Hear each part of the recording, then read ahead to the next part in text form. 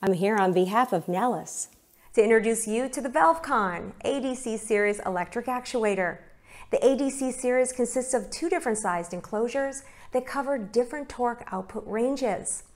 Model codes that start with ADC indicate the standard enclosure and torque output in the 150 to 600 inch-pound range. And LADC designates this larger enclosure for torque output in the range of 1,000 to 3,000 inch-pounds. In either case, the actuator includes the ADC-Series Universal Control Board. The board will accept various voltage inputs and various methods for on-off and positioning control, as well as an optional battery backup feature which allows for driving to a designated position upon loss of electrical power. The ADC-Series actuators without battery backup are identified in the model code by U, U1, U3, or similar. Actuators with the optional lithium-ion battery pack are identified in the model code by UB, UB1, or similar.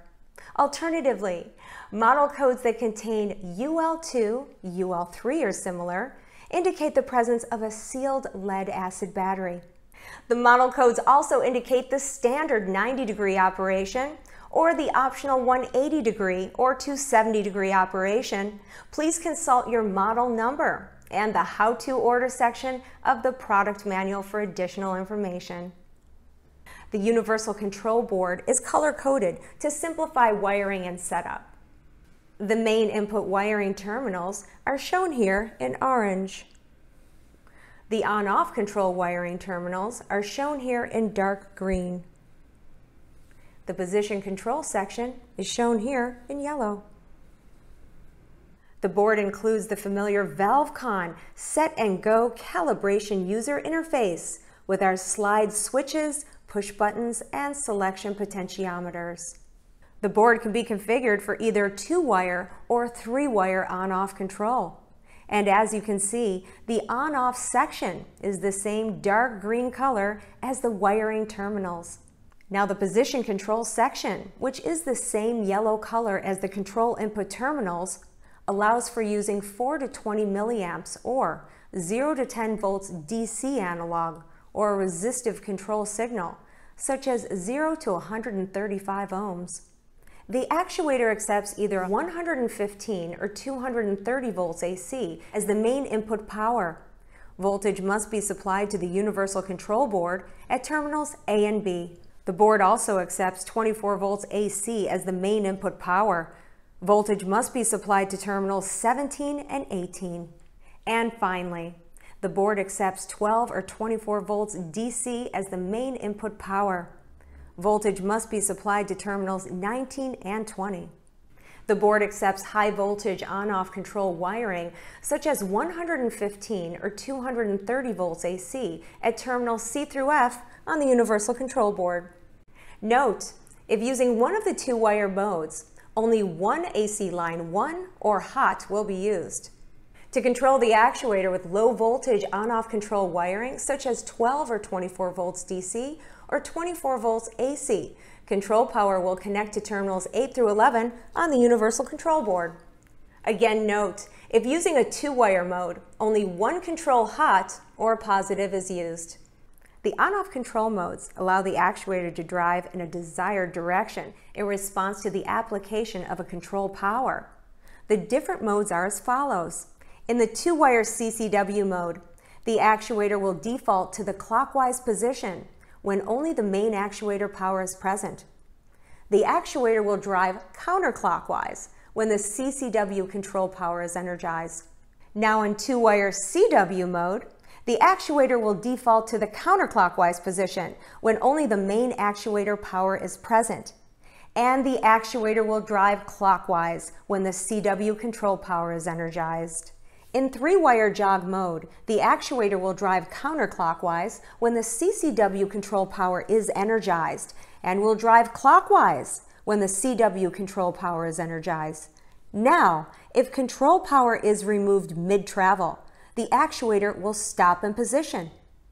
When the mid-control power is energized, the actuator will drive to the programmed mid position.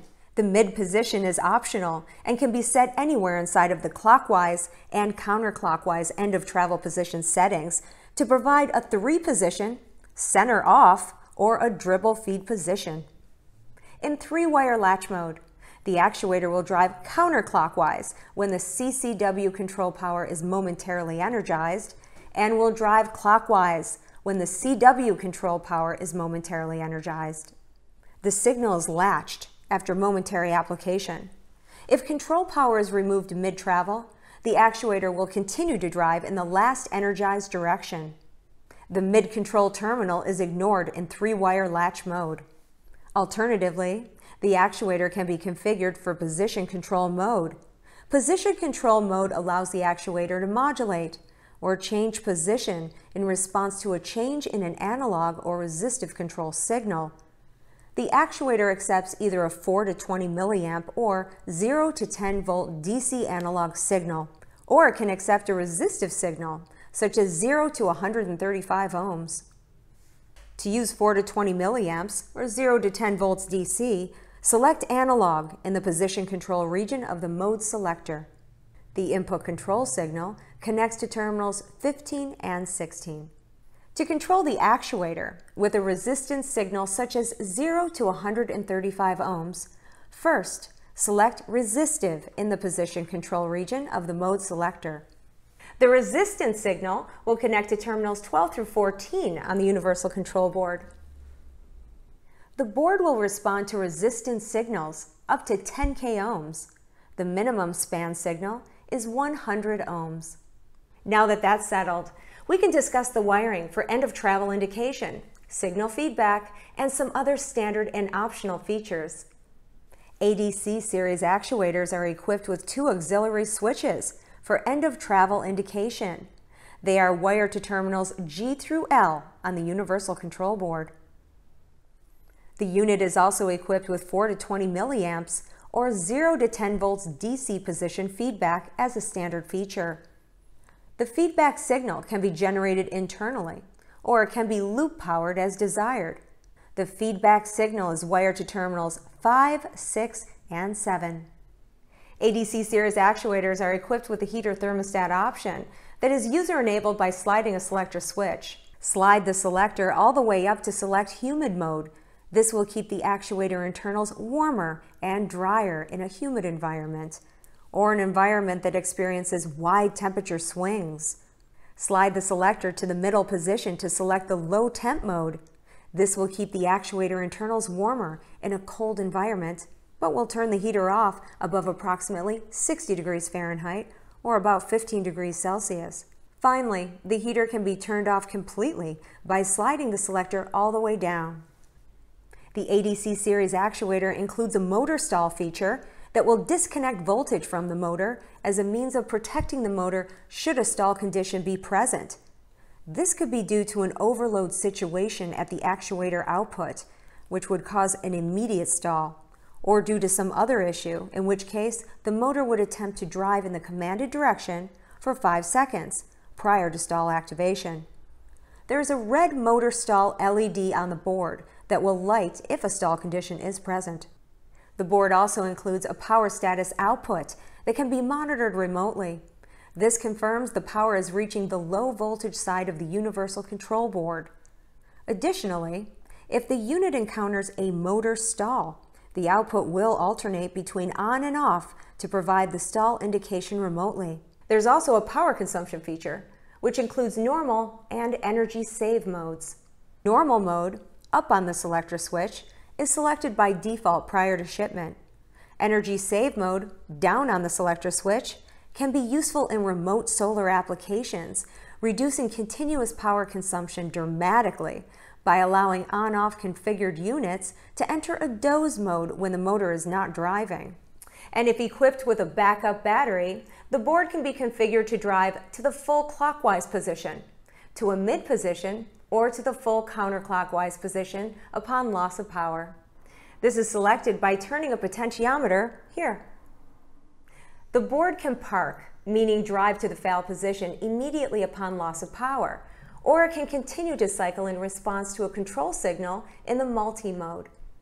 The internal battery is charged by the board as needed while working to maintain optimal battery health.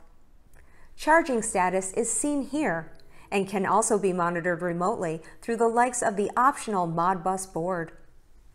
When equipped with a battery, the system runs an automatic load test weekly to assess the battery's state of health. The battery status indicator will let the user know if the battery's state of health is questionable and that maintenance may be required.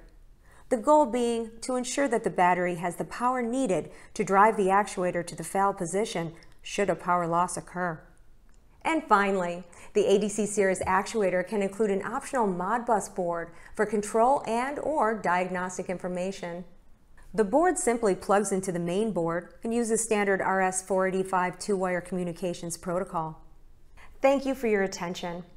And if you already have an ADC-Series electric actuator and would like to learn more about how to set it up, please view our setup and calibration video. Additionally, if you have any further questions about the ADC-Series or any of our other products, please feel free to visit our website.